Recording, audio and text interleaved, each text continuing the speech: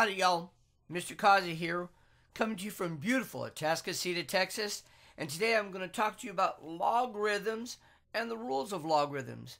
And I just want to give a shout out to Shelby at Atascocita High in Texas. You're going to need to know exponents, exponent rules, and roots. And if you don't know these, go to my channel and find these videos. All right. Now, don't forget that exponents are also called powers. And you're going to learn what a logarithm is. You're going to learn how to write logarithms, the rules of logarithms, common logarithms, and natural logarithms. Now, the key to understanding logarithms is this. Logarithms are exponents. Don't forget that. Logarithms are the exponents. So let's review exponents. An exponent shows how many times a number is a factor. So here we go. We have b to the L equals n. Well, b's the base, L's the exponent, and n is the number. That's exponents. Now, if you don't understand exponents, get out of here and go work on your exponents. Then come back here and do logarithms again. So let's look at some examples. 2 to the second power equals 4. 4 to the a power is 64. And b to the fourth equals m. Notice that exponents can be variables just like anything else. So let's talk about logarithms. Logarithms can be written in this form. Log b n equals L. Now what you need to notice here is that b is the base. So it's log base. And then we have the n. The n is the number. And L is the exponent. Because logarithms are the exponent. All right. Here's some examples. Let's take 2 squared equals 4. And let's write that as a logarithm. Log base 2. And then we have 4 as the n. And of course 2 is the exponent. Notice how we took the exponential form and turned it into the logarithmic form. All right? Let's look at another example. X to the third power equals 8. So the base is going to be x log x. And then we know that the exponent is going to be 3. And we know that 8 is the number. And so we wrote from the exponential form to the logarithmic form. All right. With that understanding, let's go and look at logarithmic rules. There's the product rule, which tells us that if you have 2 logs to the same base, then log bm plus log bn is going to equal their product, log b m times n. And you need to remember that the bases must be the same. Let's look at an example. Log 5, 12, plus log base 5, 3 is going to equal log 5, 12 times 3, which is 36. There we go. We added 2 logarithms. How about another example?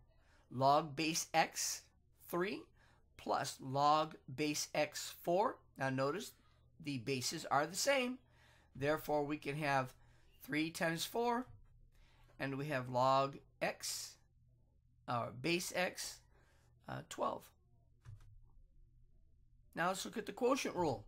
Log bm minus log bn, again the bases have to be the same, will equal log b m over n. It's pretty simple, really. Here's an example. Log base 3, 12 minus log base 3, 4 is going to be log 3, 12 divided by 4, which will be log 3, 3, which, by the way, notice that that is going to be 3 to what power equals 3? Well, of course, that would be 1. So now the power rule. Log b m to the n power. Well, that's going to equal n log b m. Notice that the power can come out there and be the coefficient. And this makes total sense if you remember your rules from exponents. Let's look at an example here. Log base 3, 7 squared. We can move that 2 to the front, and we get 2 times the log 3, base 3, 7. Or we have 5 log 4, 7. Now that 5 can come up and be 7 to the 5th power. And we have log base 4, 7 to the 5th power. It works both ways and can be very useful when simplifying log equations. Common and natural logs. Common logarithms. The common logarithm is a log with base 10. And base 10 logarithms are so common that we go ahead and just sometimes write log without the base down there. So log 10 to the of 100 equals 2. That's the same as 10 squared. We can write it as log 100 equals 2. We're going to assume that when we don't write the base, that is base 10. And that's called a common logarithm. So let's look at some examples. Log base 10, 1000 equals 3. Well, that's going to be log, without the 10 there, 1000 equals 3. And that just means base 10. Natural logarithms. The natural logarithm is very common. And you might be thinking, what? Base e? Well, base e has to do with the number e, which is a number very similar. It's an irrational number, very similar to pi, and it shows up a lot. And e is approximately 2.71828, and we usually round it off to 2.72. And natural log e equals 1. And when we write natural log, that's the same as saying log e, base e, to the e equals 1. Because natural log equals log base e. Let's look at some examples and put that to use. Natural log 1 equals 0. Well, that's the same as log base e1 equals 0. So we're saying e to the 0 power is 1. All right, let's try some practice. Write as a logarithm. 2 to the 3rd power equals 8. Okay, there's our base. So log 2, or base 2. There's our number. So log base 2, 8, equals our exponent, because logarithms are exponents. And so we write the 3. Log base 2, 8, equals 3. Write as a logarithm. E to the x equals 2. Well, e is our base, so it's going to be a natural logarithm. And log base e. And then we're going to, 2 is our number, so we're going to write 2 there. And that, of course, equals our exponent, which is x. Pretty cool, isn't it? Now write an exponential, or as an exponential. Log base 5 of 25 equals 2. Well, there's our base, so we're going to write 5. There's our exponent, so it's 5 squared, equals, and of course we know that's 25. Isn't that cool? Natural log e to the 4th power equals x.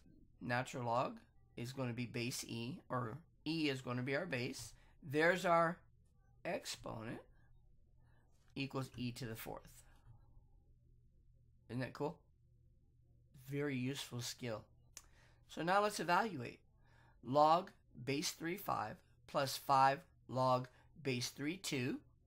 And then we want to evaluate this, therefore we've got to simplify. So let's take and put the 5 as an exponent.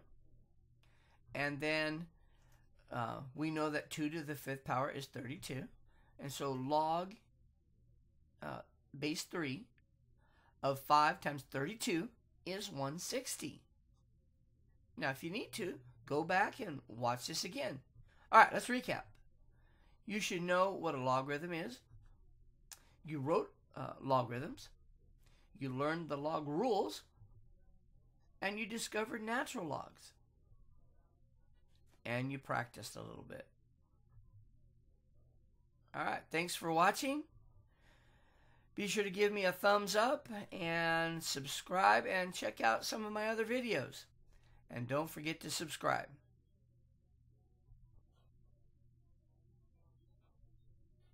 Thanks, y'all.